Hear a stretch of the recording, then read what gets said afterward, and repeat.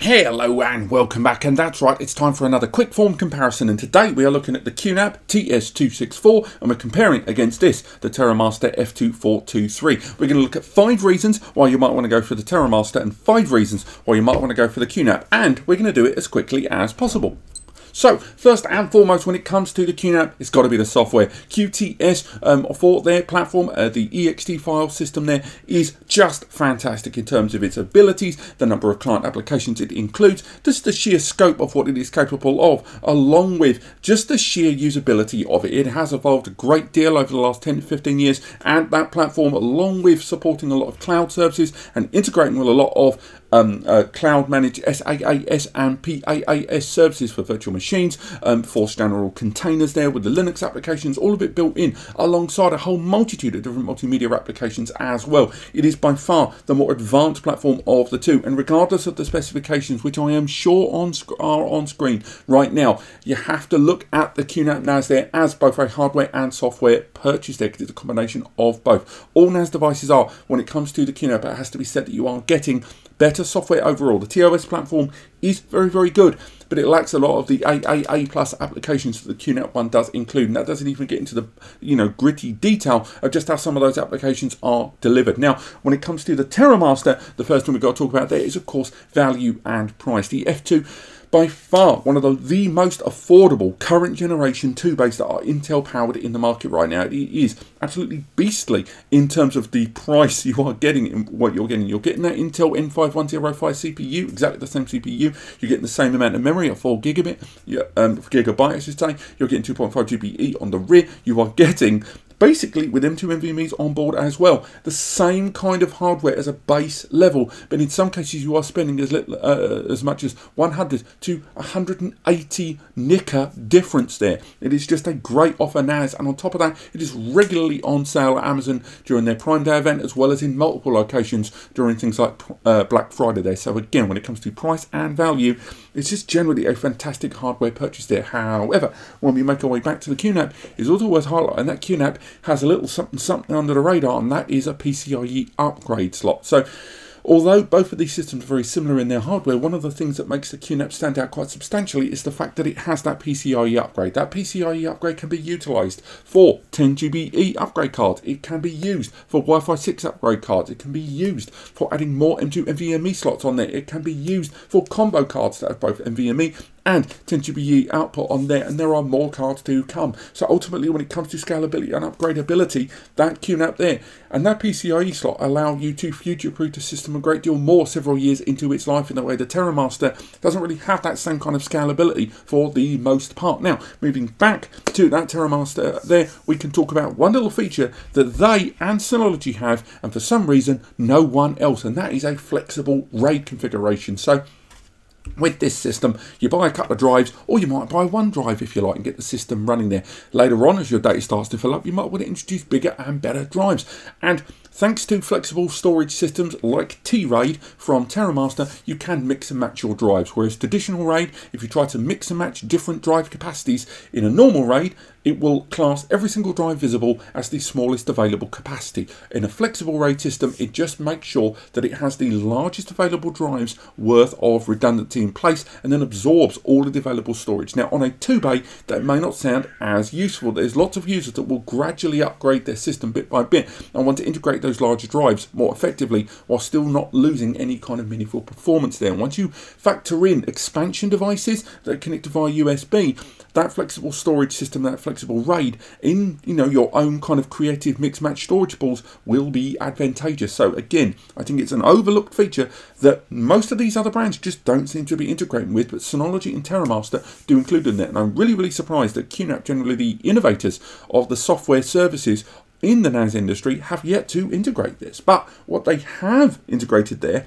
is their KVM application there, their HDMI output application known as HD Station, Hybrid Desk Station. Now, both of these devices arrive with an HDMI output there, but whereas on the Terramaster, that HDMI output only really gives you command line and no kind of graphical user interface, QNAP has integrated a complete parallel user interface, an HDMI-based GUI that allows to install its own apps, allows you to control via keyboard, video, mouse, control via a network remote control, an infrared remote control, a Bluetooth remote control with a dongle, and it allows you to run all of the NAS services via the network and remotely over the internet, and this HDMI output for multimedia, for surveillance, for Plex Media Server on its own, for a virtual machine, for a myriad of different first and third party services all integrated into it, and again running simultaneously with the NAS. There are even things like Ubuntu Station built into the Synology that allow you to sorry, I'm not even going to cut that cough out, that even allow you to download an Ubuntu VM and run it as a standalone virtual machine from the HDMI output with a KVM setup, keyboard, video, mouse.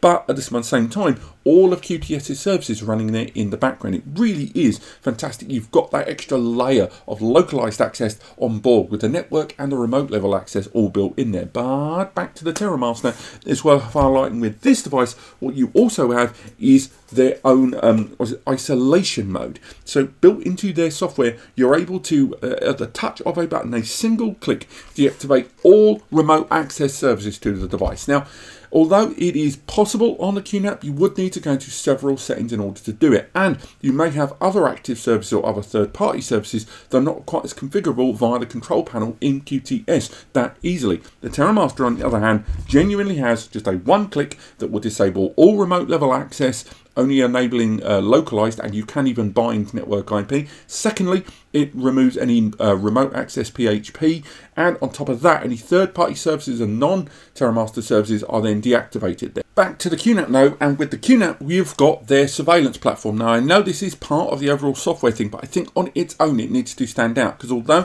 Terramaster have recently introduced their own surveillance service on here, it is a little entry point there, whereas QVR Pro on the QNAP NAS there, the 264, that arrives with not only 8 camera licenses with the system and support with that KVM output to create a localized interface, but there are also a myriad of desktop and mobile client tools that you can download that kind of utilize local power for client-side handling a lot of the surveillance management within the feed. All of this with a remote portal access via a web browser that allows you to browse through and go through all of the settings, change a lot of the parameters, access some of the cameras, although not quite as fluidly as you can on the client applications. And it's just generally much more enterprise level product, along with certainly AI supported services built into it there, but I'll touch on that in just a moment. But talking of software services, going for the Terramaster does not necessarily limit you to TOS only there. And as good as that platform is for some of us, it's worth highlighting that a number of users go for the Terramaster platform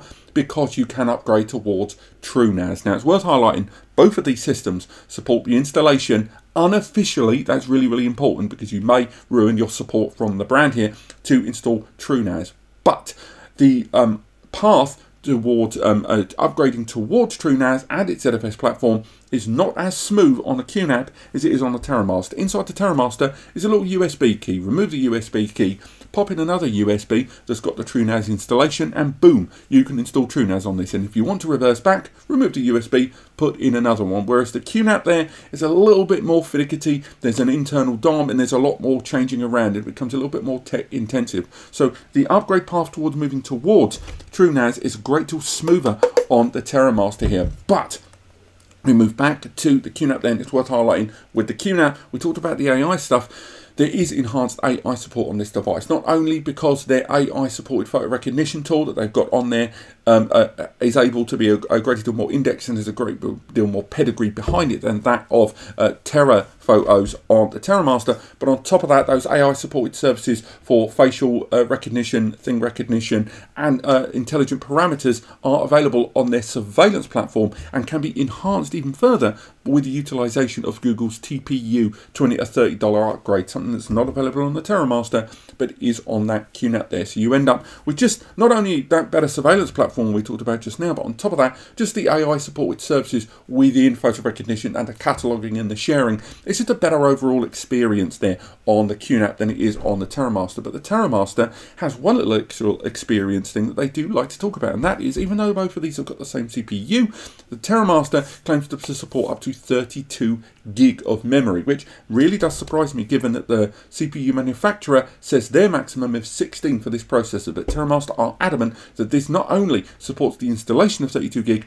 but 32 gig is usable from within the system there. So again, it all depends what you want from the system and how you intend to use it, but that is 32 gig of memory. If you are looking at larger, more intense database services, you're probably going to see some real benefits there. Now, going back to the QNAP, talking about real benefits, and particularly to both home and business users alike, we've got to delve deeper into that point about client tools, because on the QNAP there, the TS-264, the client tools are just extensive. I think mobile tools, there is upwards of 20 different mobile tools, some of which are all completely tailored towards file services, all of them, some of them towards different multimedia, some of them bridging services. There's surveillance tools on there. There's everything that goes all the way down to desktop tools that allow you to synchronize and back up your entire system OS, and all of it in the first party, which is really, really crucial, because although some of these are available for the Terramaster does not deliver them in the first party. They either support some third-party services, or they just generally don't really roll in with their own tools, because a lot of the money and the budget that goes towards these devices is going towards those internals there. So again, it goes more towards the hardware than it does to the software, and because of that, when you go for the QNAP platform, you just stand up with a little bit more bunts overall. And basically that is the big difference between these two devices.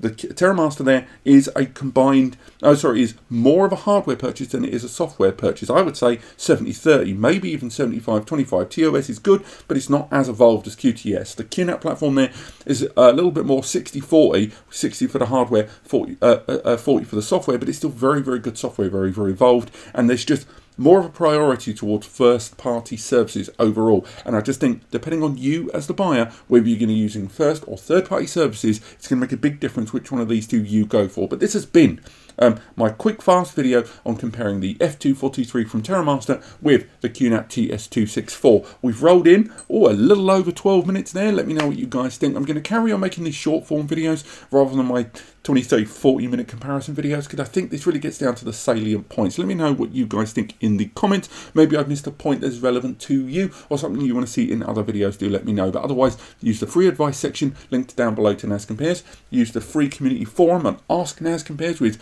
me, Eddie, and other NAS users. Use the links in the description to take you to Amazon if you are intending to buy these devices and this video helped you. Then you can use those links, and that will result in a kickback to here at the channel, which helps us keep things going. And of course, there are links in the description to the reviews we have for these devices, as well as useful guides you might like. Thank you so much for watching, and I'll see you next time.